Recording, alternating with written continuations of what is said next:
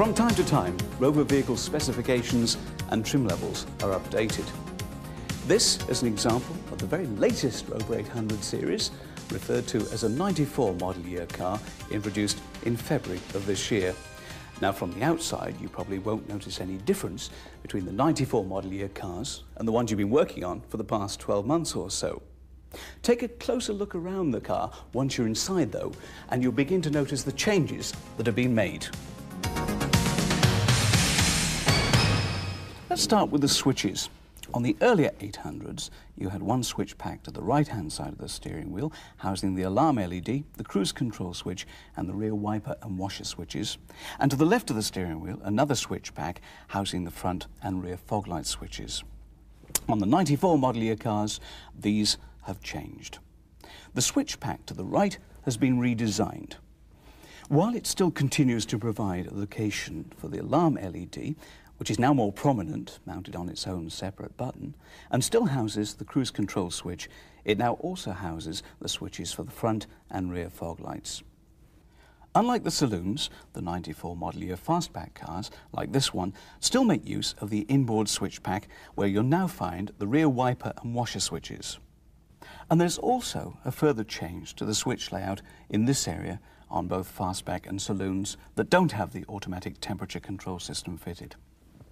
Whereas before you had 3 switches, one for the heated rear window, one to select ram air, and one to select recirculation, there are now only 2. One for the heated rear window, and a combined latching ram air and recirculation switch.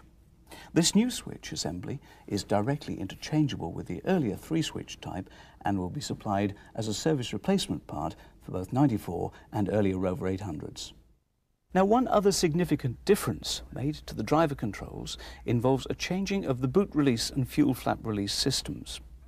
Both of these systems are now electrical rather than mechanical, so you'll no longer find the 2 levers down to the right of the driver's seat as before. Instead, there's a single rocker switch mounted adjacent to the handbrake, which, when tipped forward, allows current to travel from the CCU on a purple and orange wire across the switch and out to the boot release motor on a purple and blue wire. And then, by tipping the switch back, you'll connect the same purple and orange feed from the CCU to a purple and green wire which runs through to the fuel filler flap release motor. And it's worth noting that to maximise vehicle safety and security, the CCU will not provide a feed out on the purple and orange wire unless the car is stationary and the vehicle is unlocked. As a backup to the electrical system, you'll find an emergency mechanical release lever velcroed to the left-hand side luggage compartment liner. Just pull towards the back of the car to release the flap.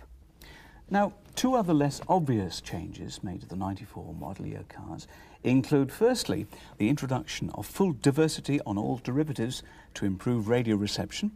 This means you'll now have 2 coaxial leads on all cars. Secondly, a programmed wash-wipe facility has been reintroduced on the front wipers, but unlike before, the customer is now able to choose whether to use this feature or not. To operate the wash-wipe feature, the vehicle must be stationary with the handbrake applied. Then carry out the following procedure in less than 1.5 seconds. Turn the ignition to the auxiliary position, then press and hold in the rear fog light switch, turn the ignition on, and then release the fog light switch. The CCU will chime once if you've completed the process correctly. By repeating the same procedure, you can move from the enabled condition back to the disabled condition. Now, 2 areas of car design currently receiving a considerable amount of attention from both the customer and the manufacturers alike are safety and security. In both these areas, the 94 model year cars differ from the earlier 800s. First of all, we'll look at safety. Most of you will already be familiar with the driver's side airbag, which has been available on the 800 series range for well over a year and has now become a standard feature on all models. In addition to this, the passenger side airbag is now available as an optional extra on all models except the Coupe, Sterling and Vitesse, where it comes fitted as standard equipment. The passenger side bag, which has a larger volume than the driver's side, 160 litres compared to 60 litres, is located behind a burst panel on the fascia, which is embossed with the SRS identification. Apart from the additional airbag module, the twin airbag system is identical to the single bag system seen on the earlier models, with both modules connected to and controlled by a single SRS control unit mounted behind the center console.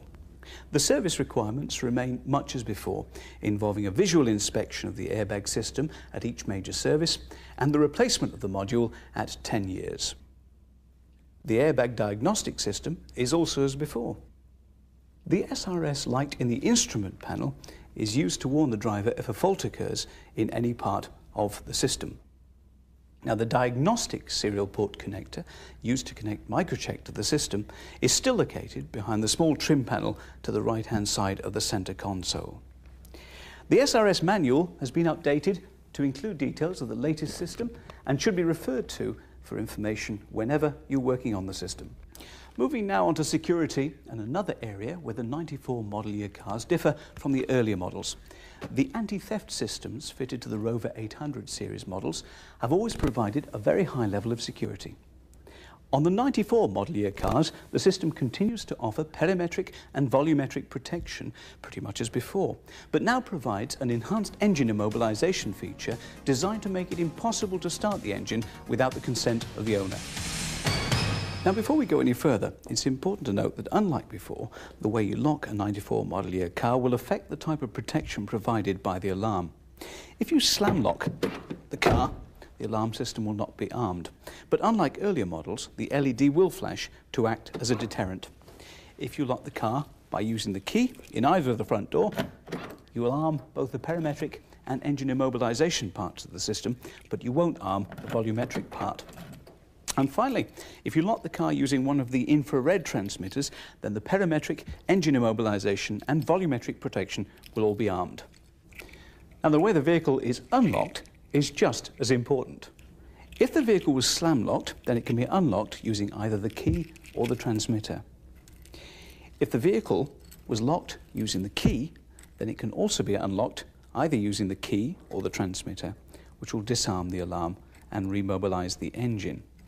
Finally, if the vehicle was locked using the transmitter, it can be unlocked using either the key or the transmitter, but the engine will only be remobilized if the vehicle is unlocked using the transmitter. We'll now take a more detailed look at the 94 model year 820 system, which is slightly different to the systems used on the 94 model year V6 and diesel models. The components that make up the alarm system are pretty much the same as before. The CCU still controls the system, so it's still linked with the receiver unit, which is located just above the rear view mirror. It's linked with all the various door, bonnet and boot switches, with the ignition switch, with the ultrasonic sensor mounted at the top of the left-hand BC post, with the horns, with the alarm LED, and now it's also linked into the MEMS ECU. And as operation of the ultrasonic system, as far as whether it's armed or not, is now controlled by the way the vehicle's locked, there's no longer a need for the ultrasonic disable switch, which is fitted at the top of the right-hand BC post on earlier cars. So on 94 model year cars, you'll no longer find that fitted. So let's show you how the system works. For maximum security, the vehicle should be locked using one of the infrared transmitters. Providing the doors, boot and bonnet are secure, the interior lights will flash twice and the alarm LED will flash quickly for about 8 seconds before it slows to flash once every second to confirm the alarm is armed. The perimetric protection and the volumetric protection are now armed, which operate as before. And you'll have armed the engine immobilization system, which is part of the enhanced system. Unlike the earlier models, where to provide engine immobilization, the CCU interrupts the earth path between the starter motor relay and ground, it now, through an additional link, sends a coded signal to the MEMS ECU. But now, in addition to this, engine running will also be inhibited, this time by the MEMS ECU, which will refuse to operate any engine management systems until the alarm is disarmed. This means it's now impossible for the thief to run the engine, even if he was able to bypass the crank inhibit, because none of the vital engine management circuits would operate. It won't be until the MEMS ECU has received a coded mobilization signal from the CCU that it'll be possible to run the systems again. Now, the mobilization signal will only be sent when the ignition is switched on and the alarm has been correctly disarmed.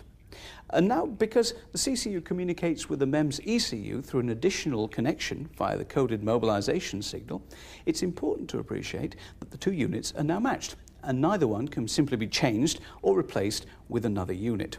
So, in cases where the system was armed using the transmitter, then the mobilization signal will only be sent when the vehicle's disarmed using the transmitter. And in cases where the vehicle's been locked with the key, the signal will be sent from the CCU to the MEMS unit when the vehicle's unlocked either with a key or with a transmitter. So, to sum up, if you lock the car with the key, then you can unlock the car with the key or the transmitter.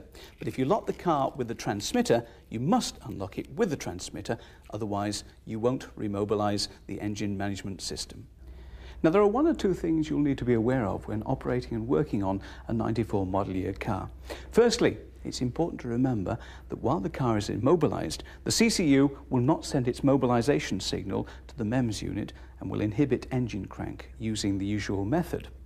Because the coded signal sent from the CCU to the MEMS unit is sent relatively slowly, well, in electronic terms, it's possible in some cases to crank the engine before the unit has actually received its full signal. If this happens, then the engine will initially run for about a second before it stalls. Secondly, in cases where, for example, you originally locked the vehicle using the transmitter and then unlocked it using the key, you disarm the parametric and volumetric sides of the alarm with the exception of the bonnet, which remains protected. At this time, you'll notice the central door locking will refuse to work, and you'll also notice the LED continue to flash. Finally, if you don't notice either of those, you'll be sure to notice the beep when you open the door. This would happen in cases where, for example, the owner locked the vehicle using the transmitter, then unlocked the vehicle using the key. These signals simply indicate that the MEMS unit is either not receiving or is not getting the correct signal from the CCU. In other words, it's remaining in the immobilized condition.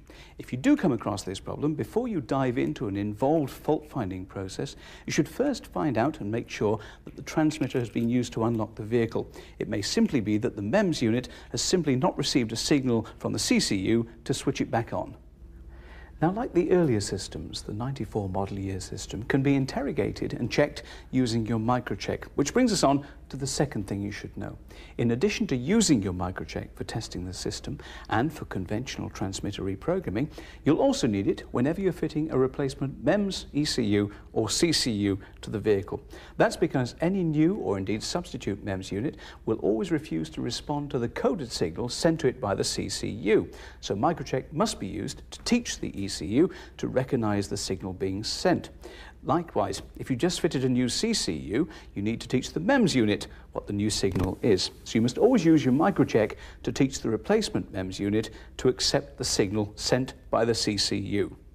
And there's one further point. You may be wondering what would happen if the vehicle is locked using the transmitter and then the transmitter is lost. Well, assuming you have a door key, then you'll be able to unlock the car and disarm the alarm. But what you won't be able to do is remobilize the engine.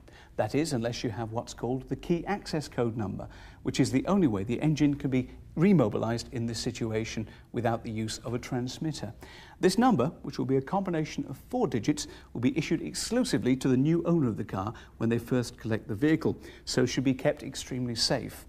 Incidentally, the key code number will not be held on record by Rover, although you can use microcheck to obtain the key access code number by interrogating the CCU.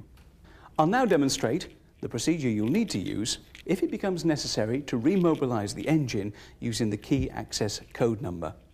You'll need to start with the car in the locked condition, then unlock the car using the key in the driver's door as normal. Open the door, you'll get a beep, and you'll notice the LED continues to flash. Close the door, insert the key, and move it to the unlock position. So that's anti-clockwise, the number of times indicated by the first digit of the key code. We'll say twice. You'll then need to turn the key to the lock position, that's in the clockwise direction, by the number of times indicated by the second number in the key code. We'll say 3. Turn the key to the unlock position to correspond with the number of times indicated by the third digit, and finally back to the lock position for the 4th digit. When you've done that, unlock the vehicle by moving the key to the unlock position, which should, if you've entered the key code correctly, unlock the car and stop the LED flashing and remobilize the engine. If you know you've made a mistake when entering the code, then opening and closing the driver's door will reset the system ready for another attempt. If you make a mistake when you've entered the code, or you've entered the wrong code, then the mislock will sound and you'll have to try again. So that's the 94 model year 820 system. Pretty much the same as the earlier systems as far as the parametric and volumetric sides go, but with the enhanced engine immobilization feature, which, as we've seen, uses the CCU to switch the MEMS ECU on and off. Now, the alarm fitted to the V6 and diesel models is slightly different. On these models, instead of the CCU sending a signal to the MEMS unit, which of course isn't fitted in either of these cases, it sends its signal to an immobilizer unit, which in both cases is attached to the CCU. This unit acts like the MEMS unit does on the 820s, responding to the CCU's signal, preventing the engine from starting while the alarm is armed. And it also features an identical key code backup system in case a transmitter is lost. And to ensure the level of security provided by all the 94 model year cars is not compromised, you'll not find any of the associated wiring diagrams relating to engine immobilization shown in any of the paper documents.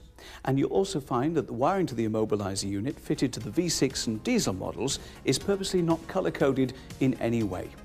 So, we've shown you how the 94 model year cars differ from the earlier 800s and what the alarm system does and how it does it.